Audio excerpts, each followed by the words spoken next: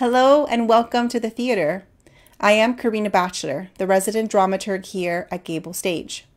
Today I am excited to give this talk on A Doll's House, Then and Now. I'd like to begin this talk by introducing our playwrights, Henrik Ibsen and Lucas Hnath. Ibsen is the playwright responsible for the original A Doll's House, the play from which Lucas Hnath's play stems. Hnath's A Doll's House Part 2 is both a continuation and a contemporary interpretation of the challenges that exist within human relationships. Lucas Hnath, a native Floridian, was inspired by the questions left unanswered in Ibsen's original play. Specifically, what happened to Nora after she left her husband and children?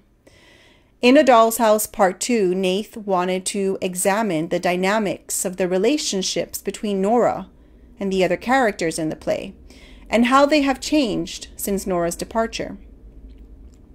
By juxtaposing period dress with modern language, Hnath's play adds a contemporary spin to the original work, bringing attention to the ongoing struggle for women's rights and equality. The play challenges the audience to consider what has changed and what has remained the same in society's attitudes towards women and their role in the home and society. When Lucas Hnath was writing A Doll's House Part 2, he asked actors what they thought Nora's outcome would be after she left Torvald. Most of them thought she'd have very few options as a divorced woman in 1879. Most even thought she would end up a prostitute, destitute, or dead. So Lucas wanted to go in the opposite direction and make sure she was successful. In 2014, even Academy Award-winning film, television, and theater producer Scott Rudin took notice of Hnath's writing after reading a draft of A Doll's House Part 2.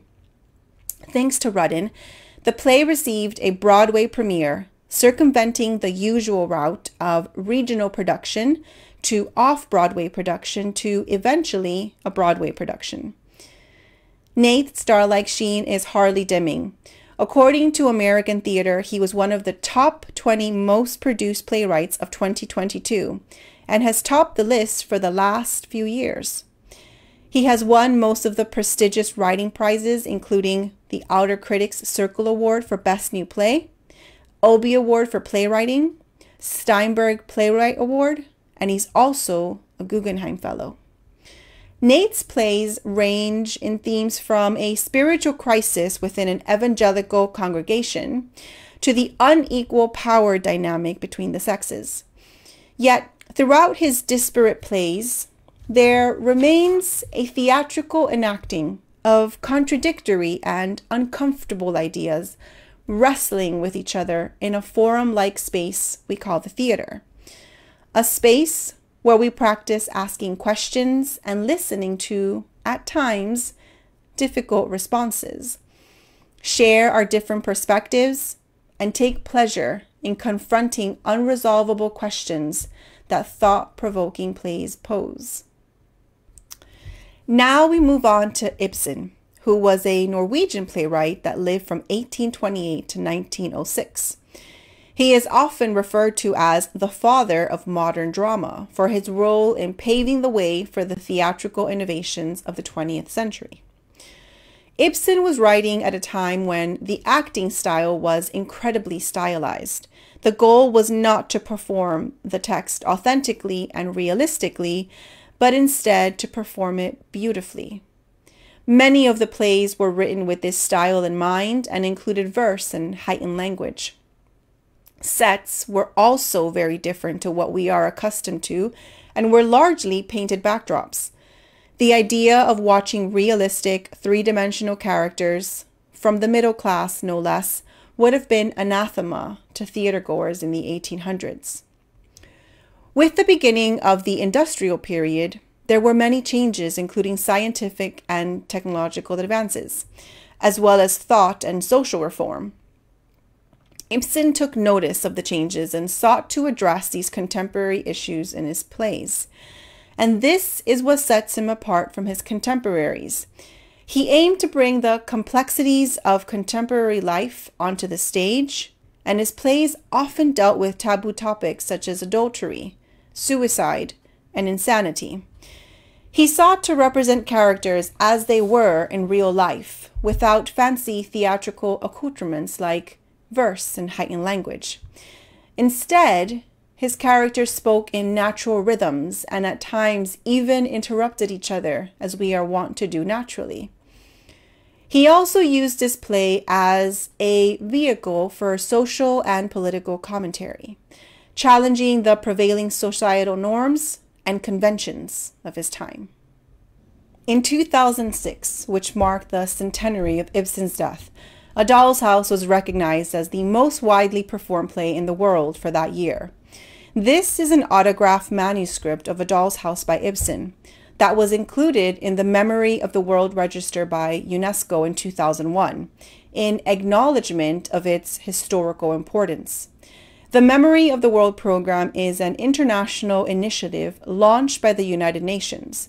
The program aims to preserve and provide universal access to the world's documentary heritage.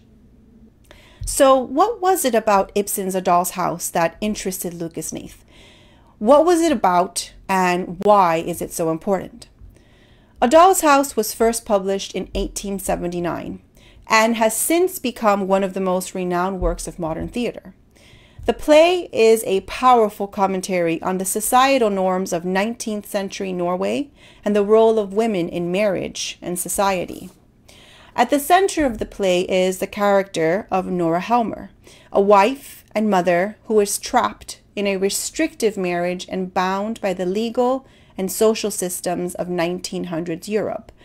The play explores the consequences of her attempts to break free from these constraints and assert her individuality.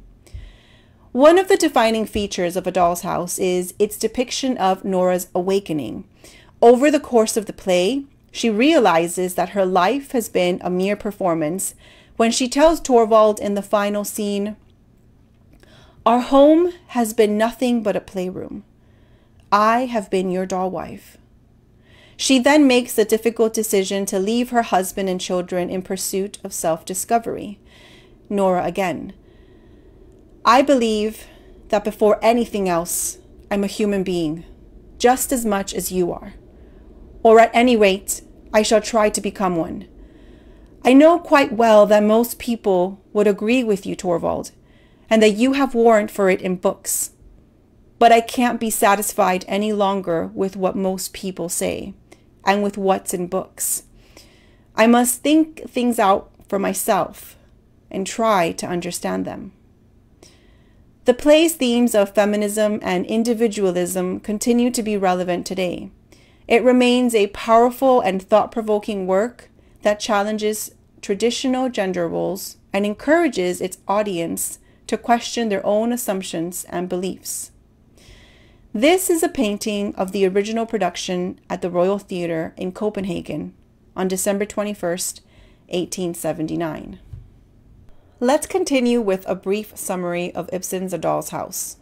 A Doll's House opens with Nora Helmer returning from a Christmas shopping trip. She is excited to show her husband Torvald the gifts she has purchased for their children and to talk about their upcoming holiday. We then meet Nora's friend, Mrs. Christine Linde, who has arrived in town looking for work. Nora confides in Mrs. Linde that, unbeknownst to Torvald, she has borrowed money to pay for a trip that saved his life. Nora's loan becomes a central issue in the play when Krogstad, the man who loaned Nora the money, arrives at the Helmer household. Krogstad threatens to reveal Nora's secret loan to Torvald, which would ruin his reputation and career. Nora pleads with Krogstad not to reveal her secret, but he refuses unless she can persuade Torvald to keep him employed at the bank. He adds that he can prove that Nora forged her father's signature on the loan. Here is Nora played by Vera Komisar-Shevskaya, one of the most celebrated actresses and theater managers in 19th century Russia, as she dresses the Christmas tree in a 1904 production. In Act 2, it's Christmas Day, and Nora finds herself worrying about her future. The Helmers are due to attend a costume party, and Mrs. Linda has agreed to help Nora with her costume. Nora will be dressing up as an Italian fisher girl who dances the tarantella. Nora tries once again to convince Torvald to re-employ Krogstad. Unfortunately, Torvald has already offered Krogstad's job to Mrs. Linda and is unwilling to keep him employed. Nora's request only angers Torvald and prompts him to send out Krogstad's notice immediately. After Krogstad learns that Nora has not been able to convince Torvald to re-employ him, he leaves a letter detailing Nora's forgery and debt in Torvald's locked letterbox. Mrs. Linda then arrives, and Nora tells her all about Krogstad's letter and how she had no choice but to forge her father's signature on the loan, as her father was on his deathbed at the time. Mrs. Linda shares that she and Krogstad used to be in love, and that she would go to Krogstad's home to try to convince him to take back the letter and deny the accusations. Here, Nora practices the tarantella for Torvald in Ingmar Bergman's adaptation of A Doll's House called Nora. According to Bergman, it is Helmer who is the victim of Nora's aggression and brutality. I see Torvald Helmer as a very nice guy. Very responsible, Bergman said in 1981, the year his A Doll's House adaptation made its debut. Ibsen's play, he added, quote, is really the tragedy of Torvald Helmer, unquote. In the final act, after reading the letter from Krogstad, Torvald accuses Nora of ruining his life and tells her she can no longer raise his children, although she would be able to live with them to keep up appearances. At that point, a maid appears with a note from Krogstad saying that all has been forgiven and even includes the forged document. Nora's confrontation with Torvald leads her to realize that her marriage is not based on love and equality, but rather on a patronizing and unequal relationship. She decides to leave her husband and children, telling him that she needs to find out who she really is. The play ends with the sound of the slam of the front door as Nora exits, and Torvald is left to ponder the implications of her decision. Here, Nora is slamming the door in A Doll's House at Iowa Stage, in the door slam heard round the world. In one of the most famous and pivotal moments in the play, Nora performs the tarantella dance. The tarantella, also known as the Dance of the Spider, is a high-spirited southern Italian folk dance. The word tarantella comes from tarantism, a hysterical condition that was thought to be caused by the bite of a tarantula. After being bitten by the spider, the victim will begin to dance convulsively and enter a state of delirium where she would contort her body as if she was possessed. The feminist critic Catherine Clement declares that for Nora, the dance serves as a form of hysterical catharsis, permitting her to escape temporarily into a free, lawless world of music and uninhibited movement. Now we will delve into Nora Helmer's world, late 1800s Europe, and more specifically, Norway. The history of divorce in Norway has evolved over the centuries, reflecting changes in social attitudes, legal systems, and religious beliefs. Before the Protestant Reformation in the 16th century, divorce was not recognized by the Catholic Church, which had a significant influence on Norwegian society at the time. However, there were some limited cases where couples were granted annulment or separation by church authorities. During the 1600s, the Lutheran Church gained influence in Norway, and divorce was permitted in cases of infidelity, impotence, or desertio, when one partner leaves or disappears. However, it was still relatively rare, and the process was complicated and expensive. Here is Martin Luther and his 95 Theses posted to the door, where he condemned the excesses and corruption of the Roman Catholic Church at Wittenberg Church Castle in Germany. In the late 18th century, the Danish-Norwegian king Frederick II decided that granting divorce was something he would be happy to do. Between 15 to 20 couples were granted a divorce each year in Norway from 1790 to 1814 before the number started to fall. This all changed from about 1814 when the Dano-Norwegian Union ended, and it became difficult to obtain a divorce once again. Figures suggest that about 7 couples were divorced each year in the late 1800s. In 1879, Ibsen writes A Doll's House, reflecting the change in attitudes towards divorce seen and felt throughout Norway and Europe as women's rights movements gathered steam. Divorce was made more accessible through legal reforms, and the grounds for divorce were expanded to include cruelty, insanity, and incompatibility. These changes were part of a broader movement towards individual rights and the recognition of women's legal and social equality. In 1909, the Norwegian Divorce Act was passed, and many legal grounds were recognized as valid reasons for divorce. Either partner could apply for divorce as long as they had been separated for over a year. The 20th century saw further reforms to Norway's divorce laws, including the introduction of a no-fault system in 1978. This meant that divorce could be granted without either party having to prove fault or wrongdoing. Today, Norway has one of the highest divorce rates in the world. In 2020, there were over 7,000 divorces in the country, representing a divorce rate of 2.7 per 1,000 inhabitants. Let's take a look now at what marriage and education would have been like for the Noras of the world in the late 1800s and early 1900s. In the 19th century, the institution of marriage was highly valued and seen as a necessity for both men and women. For women, marriage was often considered to be the only acceptable path in life, and it was seen as a means of securing financial stability and social status. For men, marriage was seen as a way to establish a household and have children, and was often linked to their identity as providers and protectors. Despite some advances in women's education during the century, such as the establishment of women's colleges and the growth of female literacy, women still face significant barriers.